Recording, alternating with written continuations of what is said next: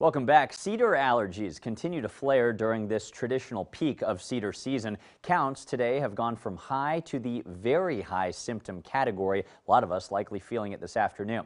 So what everybody wants to know, when might our allergies get better? Well, with some gusty winds riding tomorrow's dry cold front, unfortunately the cedar count will likely get even worse. But on Friday, light rain or drizzle may get started late in the day, and these tiny little water droplets falling from the sky have a tendency to collect the allergens that are floating around and deposit them in the ground, right where we like them. This could mean a little relief in your cedar pollen levels this weekend. With that said, look at the bars ramping back up. Allergies flare up again early next week with another windy, dry cold front.